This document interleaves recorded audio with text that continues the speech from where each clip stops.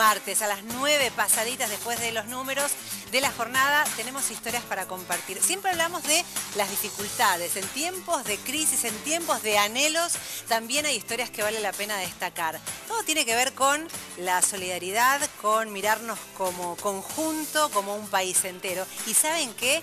Hoy tenemos una propuesta que les va a fascinar. Nos vamos a teletransportar de alguna manera a Chascomús, porque la música es una excusa o una herramienta. ¿Para qué?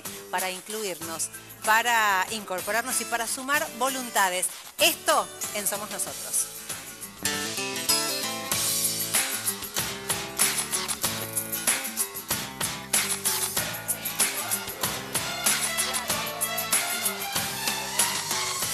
En la orquesta con tus compañeros, se equivoca uno, se equivocan todos. Sacan lo mejor de vos y realmente llegás a darte cuenta que sos capaz de todo.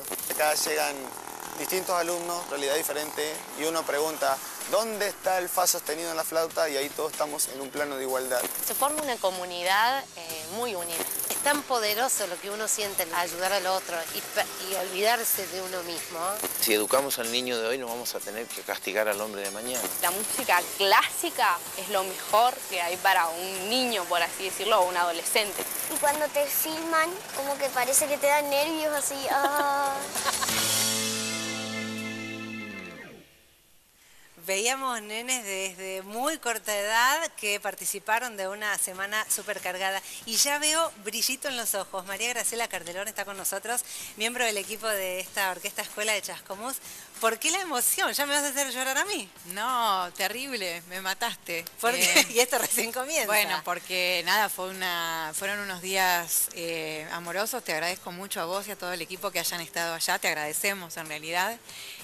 Lo que vimos son testimonios en el marco del 6º Festival de Orquestas Infantiles y Juveniles que hacemos desde la Fundación SOIJAR, Sistema de Orquestas Infantiles y Juveniles de Argentina, que se creó por la experiencia de la Orquesta Escuela de Chascomús. Y bueno, Chascomús fue declarada ciudad capital nacional de las orquestas infantiles y juveniles. Sí. Y bueno, es una vez más esta propuesta que es de capacitación intensiva. Ahí veíamos más de 500 chicos, entre los más chiquitos y los más grandes, con mega conciertos. Que estaban todas las provincias presentes. Todas las provincias. Un reducto pequeño, una muestra de nuestra Argentina. Un evento federal por donde se lo mire. Súper federal por donde se lo mire, exactamente. ¿Hace cuánto que estás en la orquesta vos, en la Orquesta Escuela? Bueno, yo trabajando todos los días hace 5 años. ¿Y qué sentís? ¿Cómo es trabajar, ponerle el cuerpo a algo tan lindo? Hacía algo muy parecido, o sea, yo comunicaba noticias. Y de las cosas más lindas que me pasaron fue comunicar las noticias de la orquesta. Entonces me fui enamorando cada vez más y bueno, terminé enroladísima ahí, 24 por 24. Las cosas, ¿qué me preguntaste? ¿Las cosas más lindas? Claro. ¿Cómo es poner el cuerpo? Claro, ¿qué es trabajar todos los días en este tipo de proyectos? Digo, porque el trabajo es trabajo, pero cuando uno hace y disfruta en el día a día, es una bendición. Nada, primero que es eso, es una bendición de la vida, es un agradecimiento eterno, es un agradecimiento a haber nacido en el mismo lugar y al mismo momento que Valeria, que es la posibilitadora de todo esto. Yo siento eso, digamos, o sea, siento que... Ya vamos a hablar de Valeria para quienes no conocen. Los que saben algo de orquestas juveniles saben que Chascomús es sinónimo de Valeria Atela, que es una muy joven, porque yo no sabía que era tan joven, que creó todo este sistema allí en Chascomús. Quiero que veas más material, porque estuvimos en Chascomús, nos recibieron con los brazos abiertos, la verdad que lo disfrutamos mucho, todo el equipo de Crónica HD. Aprovechamos una semana completa, Festival Nacional en Chascomús.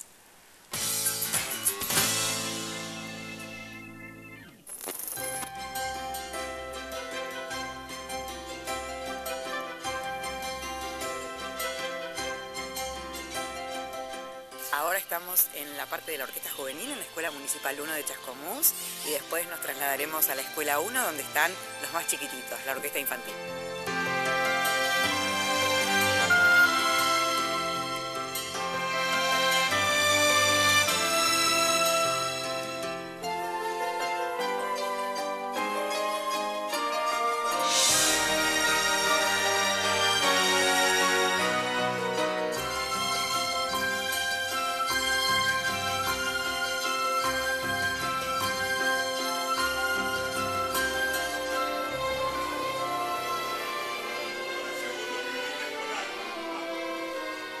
Yo me llamo Ángela, toco el violín desde los 6 años y tengo 17, así que hace 11 años que soy alumna de la orquesta Chascomús. Y el festival, la verdad que es una experiencia única también. Una semana compartiendo con chicos de todos lados y ensayando tanto y aprendiendo. Es como que en una semana pasan un montón de cosas. Yo soy Martina, tengo 14 años, estoy en la orquesta hace 5 y estoy hace 1 año y 3 meses tocando trombón. Es todo en mi vida, ya paso todo el tiempo acá.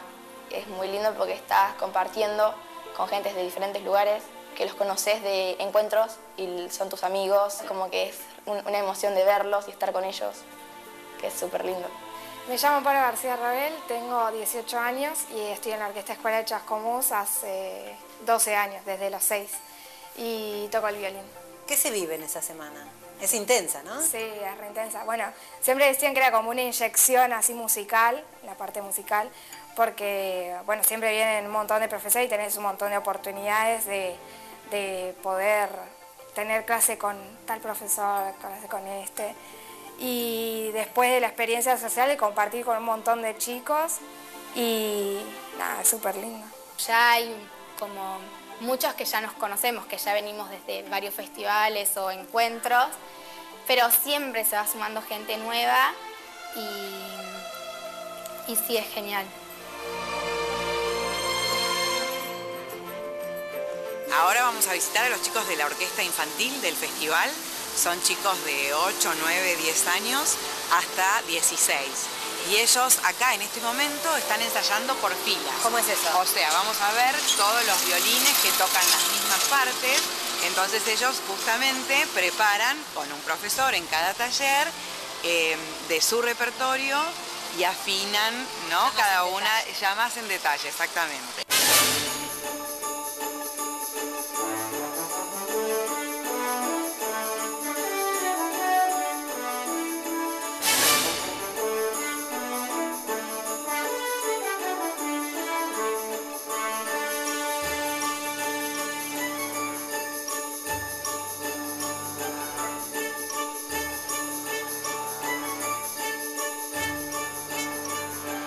La excelencia básicamente no necesariamente tiene que ser 10 puntos.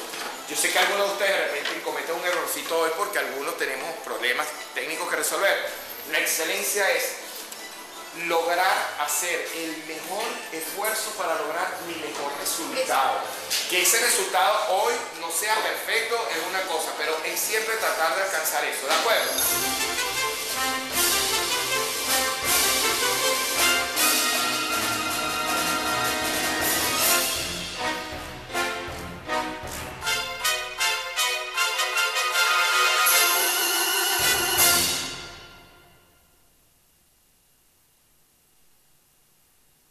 Y me quedo con esa frase, la excelencia no es llegar al 10, es dar lo mejor de uno para tener el mejor resultado hoy. Mañana seguro que puede ser mejor, ¿no? Exactamente, eso es lo que nosotros les enseñamos a los chicos, porque como bien dijiste, la música es una herramienta, una excusa para en realidad hacer buenas personas, mejores personas. Los chicos aprenden que juntos ellos estudian, digamos, todo lo que aprenden cotidianamente es una analogía, ¿no? Y además lo aprenden personalizadamente, o sea, cada uno, y a su misma vez en colectivo, en conjunto. Entonces ellos aprenden que vos siempre tenés que dar lo mejor porque el resultado de esa comunidad que vos formás da lo mejor, es mejor si vos haces todos los días algo mejor. Ahora, ¿qué pasa si uno... Siempre hay errores, como en la vida, ¿no? En todas las actividades hay caídas. Cuando uno se cae, uno a veces dice, bueno, se queja, lo miraban mal, y los chicos me dicen, no, si se equivoca uno, se equivoca. Preguntarle a los chicos. ¿Sabés que está llegando Valeria Tela, que ya hablamos un adelanto, ahí está mirando, Valeria, que se escapó de un evento, de una gala justamente para poder contarles a todos ustedes de qué se trata. Es muy jovencita, decíamos, y es la que hace 20 años, hace 2 décadas, invitadas, se animó a soñar con esto que hoy ya se está replicando por todo el país. Exactamente, se animó a hacerlo y a compartirlo, ¿no? Y a seguir siempre motorizando y ayudando a los demás a que puedan en realidad hacer lo que hacemos, que es darle más y mejores oportunidades a cada vez más chicos. Mira, cuando hablamos de orquesta escuela, a mí también me tomó, vamos a hacer investigación. Dije, ¿cómo es una orquesta o es una escuela? Bueno, ¿en qué consiste esta orquesta escuela de Chascomús? Vamos a verlo en boca de los propios participantes.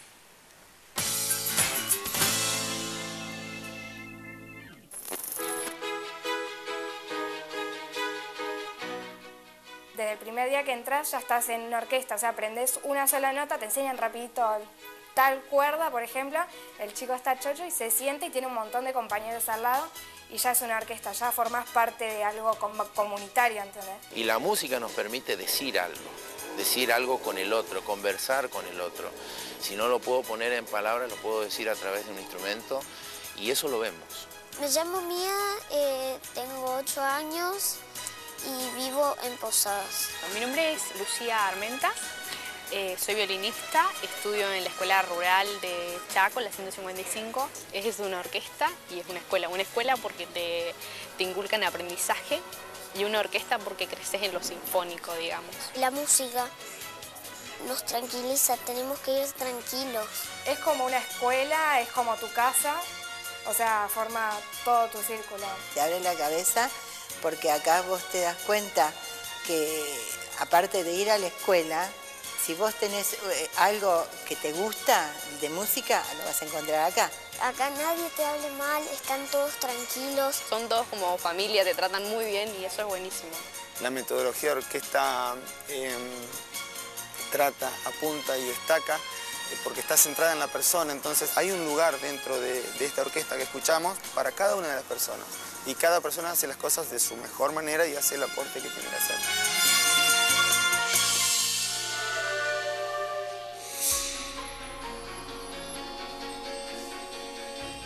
Yo soy Elsa, estoy con la orquesta escuela muy ensamblada porque la vi nacer. Me llamo Hugo y estoy acá en Chascomús a causa de ella. Realizar música no es un trabajo individual acá, es un trabajo donde cada uno pone una parte, incluso se complementan y se alternan los lugares. Es un solo equipo, Claro. un solo equipo. Así solamente toques una nota en toda una obra, vas a estar ahí sentado en el grupo, incluido en todos. O sea, no es que te van a dejar porque no sabes tocar, tocas menos o un poco más que otro. Te hacen sentir como que acá haces algo que ayuda. Donde vos haces algo personal, solo, individual, pero se complementa con todos los de los demás y es buenísima toda esa experiencia, es súper linda. Cuando veo a un chico nuevo que viene y agarra un instrumento por primera vez, no es la misma persona que entra a la que sale. Una cosa buena en el sentido de que los chicos vienen acá y se cuenta que están en su casa, por ahí inclusive a veces más contenido. Acá reciben a todos, no hay nadie que quede afuera. Y desde el primer día ya estás tocando, incorporándote en lo que hacemos todos juntos, haciendo amigos. Y es un lugar hermoso este. Es el amor el impulsor del éxito. Porque es una familia, ellos mismos dicen que son una familia. Y como familia uno los ve, pero como una familia unida. Para mí es un ejemplo absoluto. Alcanzar a aprender de que el otro soy yo, esto da un potencial de amor que nos permite transitar la vida con mucho altruismo, con mucho sentimiento de solidaridad con el otro. Gracias. ¿Qué es ser parte de esta familia para vos?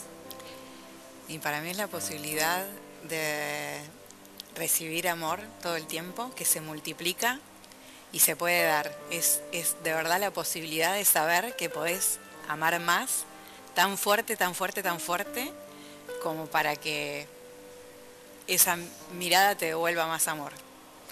Y que de verdad los chicos encuentren un lugar, como decían ahí, que se transita así, ¿no? De verdad. O sea, con amor, con mucho amor.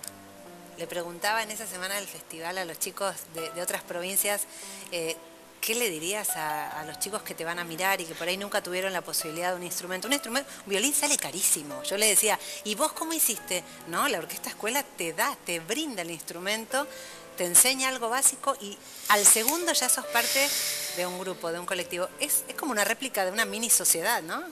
Todos tenemos que participar de alguna manera. Es una sociedad, todos tenemos que participar y vos sabés que, como decíamos hoy, tu parte la tenés que hacer bien y mejorar cada día para que todo eso, y vos sos súper orgulloso de lo que todos hacen, de lo tuyo y de lo que hacen tus amigos, los demás, ¿no? Y así a nivel equipo y todo. Y por las dudas, como bien dijiste, un instrumento es carísimo, bueno, el que se sienta conmovido, que aproveche y que nos busque en las redes porque todos pueden encontrar su lugar, todos pueden participar de alguna manera. De cualquier manera, todos pueden participar de esto, en cualquier lugar del país. Graciela forma parte de este equipo maravilloso y también nos cuentan los chicos, los profes, porque la familia, todos participaban de las entrevistas, que no solo se aprende música, ¿no? La música acá es como la excusa, el arte, en cualquier manifestación nos ayuda. ¿Qué se enseña, qué se aprende y qué se vive, qué se respira en una orquesta escuela? Esos son los valores. Ellos hablan así.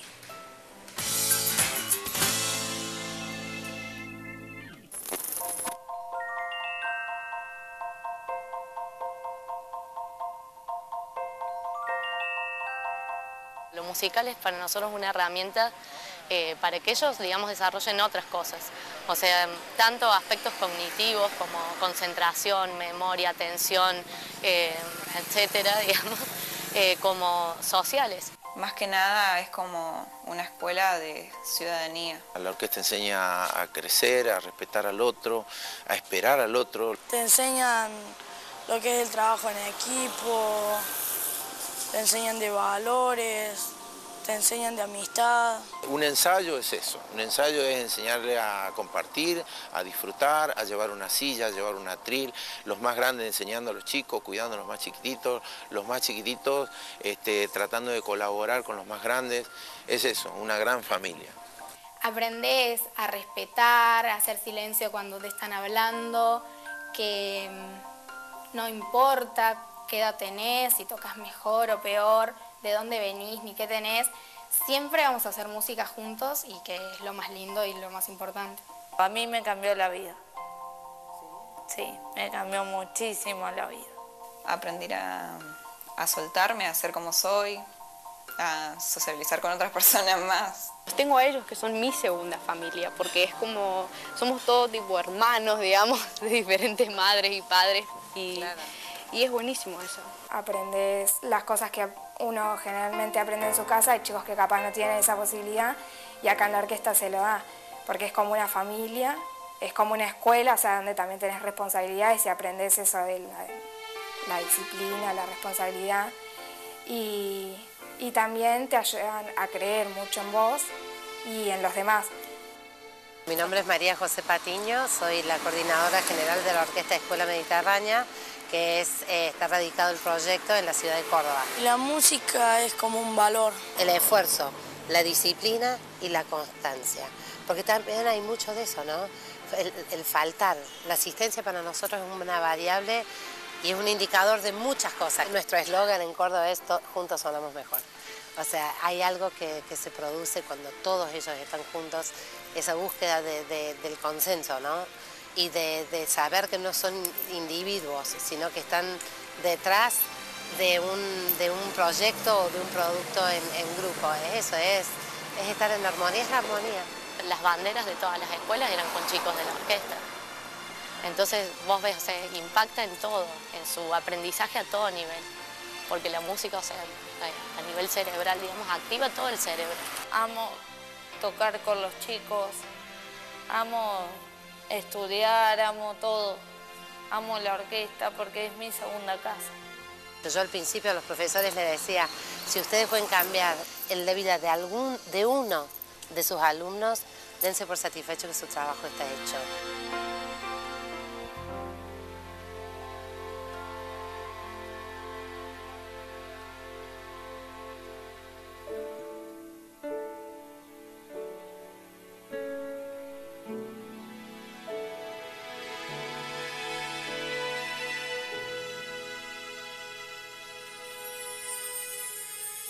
La familia, por las experiencias que tenemos, se ve trascendida por esto, porque el chico tiene determinadas conductas que son necesarias para la orquesta que él mismo toma en valor.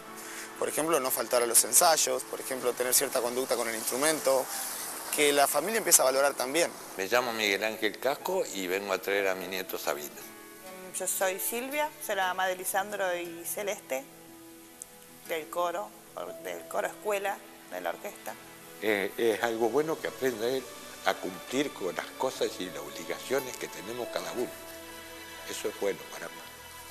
Está bueno que aprendieron a ser responsables ellos solos, sin que yo esté ahí todo el tiempo acordándome. Como que los cambió la vida, porque tanto le sirve a él como a nosotros, o como son acá adentro. Es una familia hermosa. Acá adentro aprendieron a respetar a los demás, que todos tienen su tiempo, que no son ellos y solamente ellos. Lo que da la orquesta escuela es esta fortaleza y capacidad de los chicos de discernir lo que es bueno, de optar por lo que es bueno, de vivenciarlo, de intentar compartirlo, y eso creo que es lo principal. Lo que es la orquesta escuela, para mí es máxima, es lo máximo. Los míos, este es su lugar. Sí, es su segunda casa.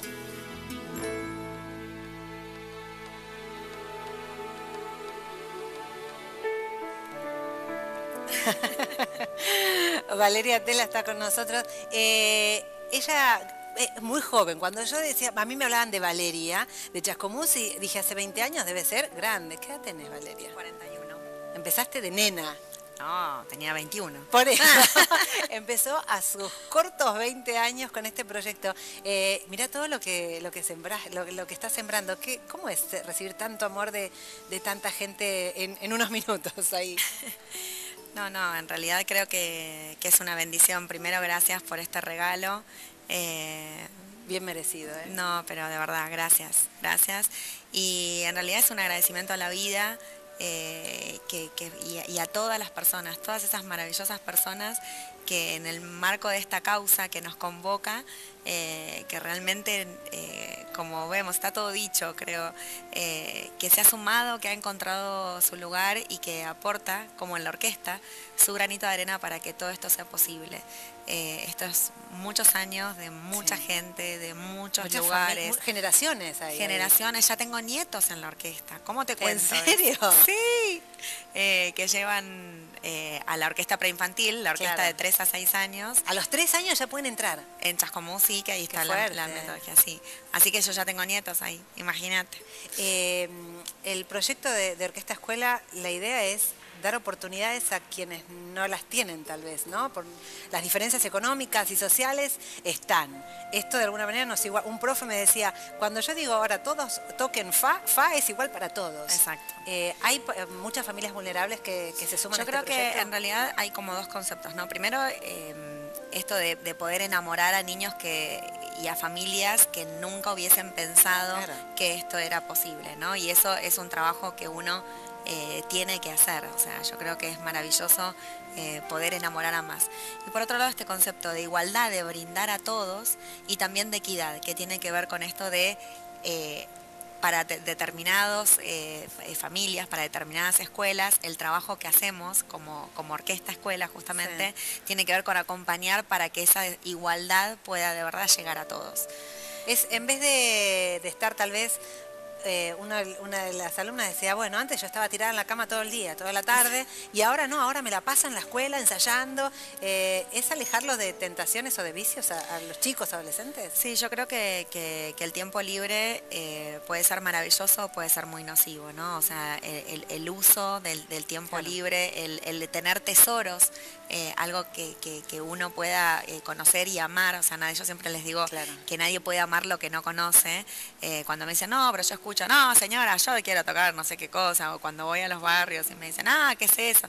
Bueno, nadie puede amar lo que no conoce. Y después tener más tesoros que uno conoce y que ama, bueno, son cosas, huellas para toda la vida, que más allá que te dediques o no a la música, todo esto mismo que dijeron, son vivencias para siempre, que uno Claro. lo transita. Y que ya están incorporados, ¿no? Esos valores, Sí. esas ideas. Por eso les preguntamos, bueno, ¿qué anhelan? ¿Qué sueñan? Ya están algunos pensando en el futuro. Valeria, escucha a tus alumnos. A ver.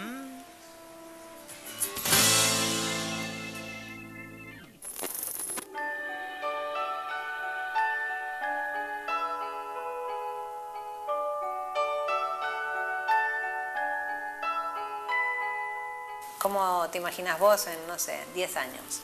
Acá, trayendo a mis hijos, que estén acá, que sean parte. Y en la música me gustaría seguir. ¿Sí? Como músico profesional. Muy bien. ¿En una banda, solista, en una Y- orquesta? ¿Qué te gusta? Y me gusta más trabajar en conjunto, en una orquesta. Tocar en una orquesta es maravilloso y lo puedo seguir haciendo acá. Pero dar clases, transmitir lo que uno aprendió, lo que uno siente es otro mundo. Uno ve como que está regando el futuro. Entonces, es decir, si uno sabe que está regando y que está haciendo las cosas bien, no importa cómo viene el futuro, porque uno no puede adivinar lo que va a pasar. Pero Ya estás haciendo sí algo. lo que veo que uno está juntando fortalezas, es decir, uno lo ve en los chicos que está creando fortalezas en ellos. Todos sentimos como esa, no es responsabilidad en el sentido malo, sino lindo, como ese compromiso de que, o sea, yo por ejemplo me siento en el compromiso de dar lo que recibí, y más todavía, o sea, todo lo que más pueda. A los chicos que vienen, las generaciones que vengan. De verdad es lo que se puede mostrar con claridad, lo que nos puede asegurar que existe, que está. Y todo esto que uno ve, y más si se comparte, eso es lo esperanzador, que te digo, lo vivo como un presente. Lo que espero en realidad es que muchos chicos de mi edad, como también más chicos, empiecen a ver desde otro punto el arte, digamos, no solo la música. Eso cambia mucho la manera de pensar de un adolescente o de un niño. Te hace ver las cosas desde otro punto.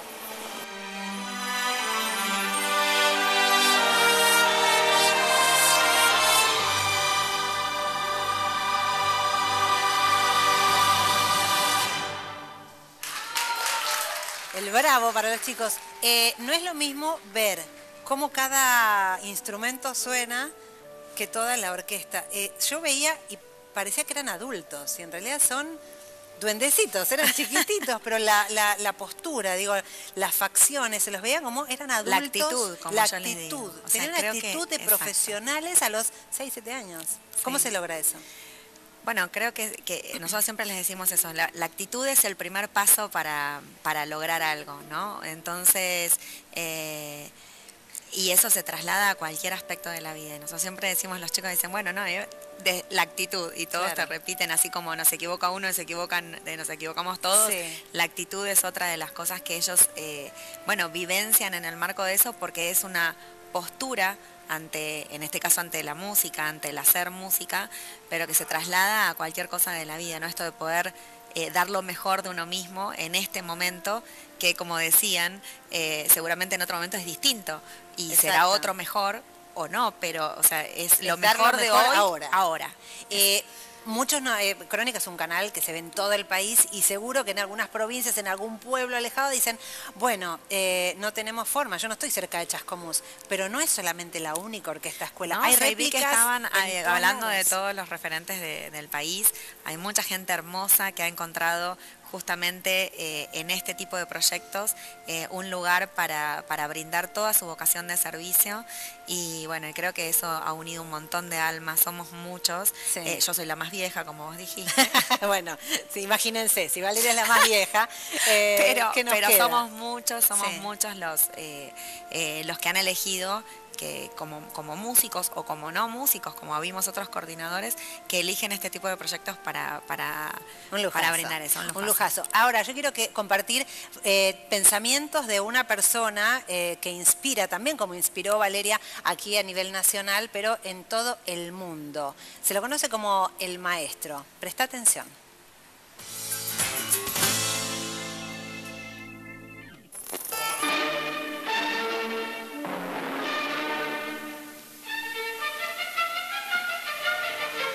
Un niño materialmente pobre se convierte en rico espiritual a través de la música.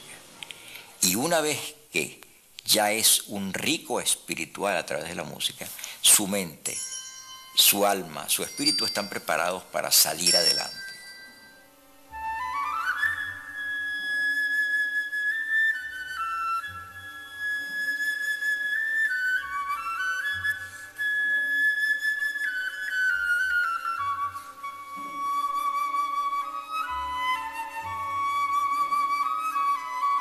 El hecho de que la música expresa lo invisible, lo inefable, ¿verdad? La hace particularmente fecunda en creatividad. Su misterio, la posibilidad de expresar lo que solamente ella puede expresar y ningún otro arte, la hace prolífica, la hace inmensamente accesible a la sensibilidad más profunda. Además, la música penetra quizá más profundamente en el ser humano que otras artes.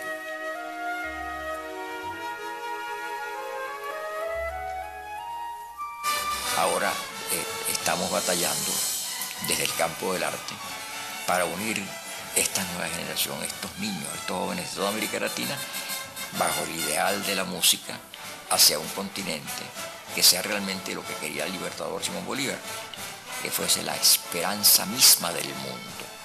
Y la música es eso: felicidad, paz, esperanza, integración, fuerza, energía infinita.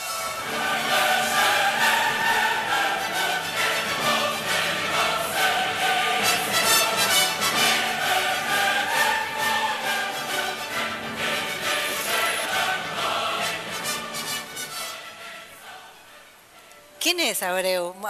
Los que no conocen, es una persona que ya pasó los 70 años y no baja los brazos nunca. ¿Quién es el maestro Abreu para vos? ¿Por qué te emociona?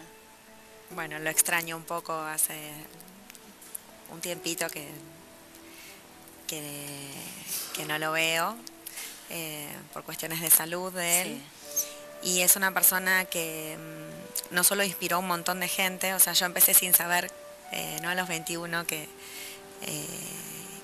existía ese sistema, esa familia, de porque es lo que sentí en el 2005 cuando me invitó por primera vez. Él lo conocí en el 2004 y enseguida me mandó sus maestros, enseguida nos apoyó durante todos estos años desde que nos conoció, y cuando fui allá fue esa paz, como decía recién él, ¿no? Esa paz de sabernos parte de una familia mayor, de saber que no estábamos tan locos, que era por lo menos tanto. No eran tan locos.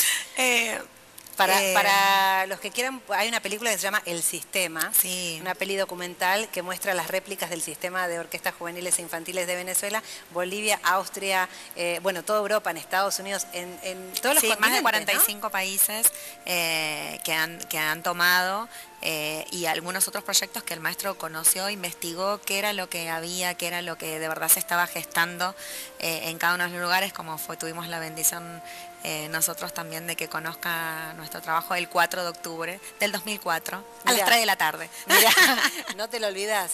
No, de alguna manera te dio como, bueno, la responsabilidad, dale, Valeria, vos hacé lo tuyo en María Argentina. Valeria, porque él me dice María Valeria. María Valeria. Ahí está. 2 nombres, el nombre sí. completito. Sí. María Valeria, encárgate, vos sos la banderada de esto, y vos haces lo tuyo, replicás. En todas las provincias está presente, de alguna u otra manera, cada una con características específicas. Sí. O sea, creo que es eso, lo importante de ser red es que cada uno tiene distintas potencialidades, claro, fortalezas, profesores, realidades, apoyos. Bueno, cada realidad se construye con lo mejor de vuelta, con lo mejor de cada uno, tratando de mantener estos principios que son los vectores de la cuestión, ¿no? Como dijimos, la igualdad, la equidad, la integración. Bueno, vos y todo el equipo dan todo lo mejor todos los días. Por eso el pequeño mimo ahora es para todos los que ponen el hombro y a veces no paran la pelota y toman conciencia de lo que hacen. Por eso los chicos te querían mandar un mensaje. Los chicos, profes y también las familias.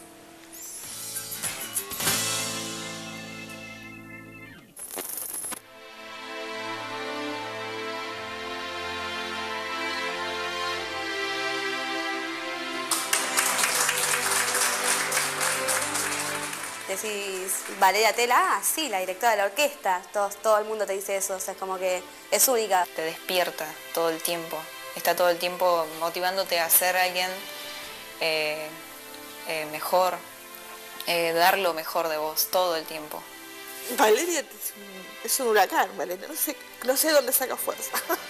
Yo la admiro un montón por todo lo que hace, porque, o sea, es como que hace todo por nosotros. Es una mamá para todos nosotros. Sí. Es como una mamá, sí.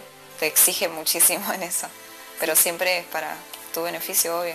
Cuando estamos en la orquesta y ponen que están tocando un pasaje y corta, o sea, como para que paremos, dice silencio corchos y eso como que nos causa, que hace como que el ensayo sea más divertido.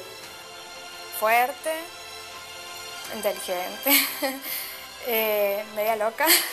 ¿Cómo media loca? Está media loca, viste. ¿Por qué? Las personas que se le ocurren así cosas rápido. En todos lados vos nombrás la orquesta escuela y te dicen Valeria Tela. Arrancó sola. Para construir esto estuvo pilas de años para construirlo, pero lo construyó, tenemos nuestro hogar musical. Es hermoso. Yo creo que ella contagia eso de querer hacerlo en muchos lugares porque de verdad es algo que cambia y es una mujer que te inspira a hacer cosas así. Sí, ella arrasa con todo y todo lo que se propone lo logra, no sé cómo hace.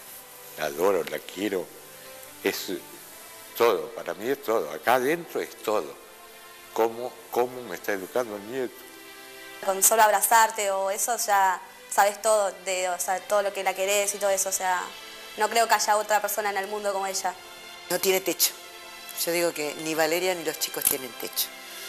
Van a seguir, van a ser eximios en la música, algunos sí, otros no, pero bueno, este proyecto no tiene fin. La música puede cambiar las realidades y que es algo de lo que tiene la orquesta, digamos, eso de la inclusión y dar amor, y eso es lo que hace Valeria con la orquesta. Lo que le dedica al nieto es muy importante para Sabine y para mí, Valeria.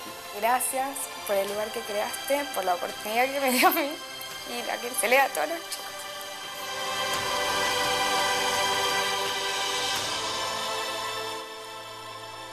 ¿Y ahora? Y ahora, todo tuyo. No.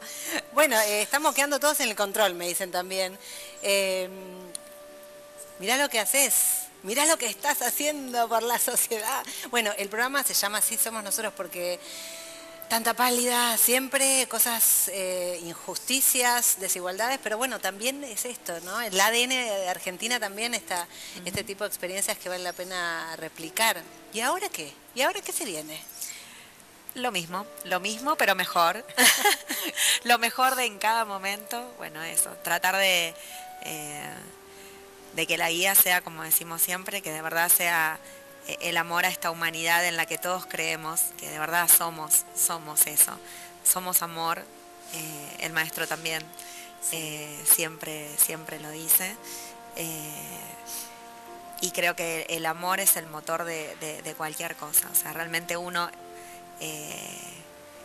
es rico, es lo que decía, o sea, realmente uno es espiritualmente rico con el brindar, o sea, es la mayor paz, es ser feliz a través del otro, es como, y eso se multiplica, es como inmediato, o sea, no es como que se pierde, o sea, realmente es como nutritivo, lo decía el maestro también, es energía,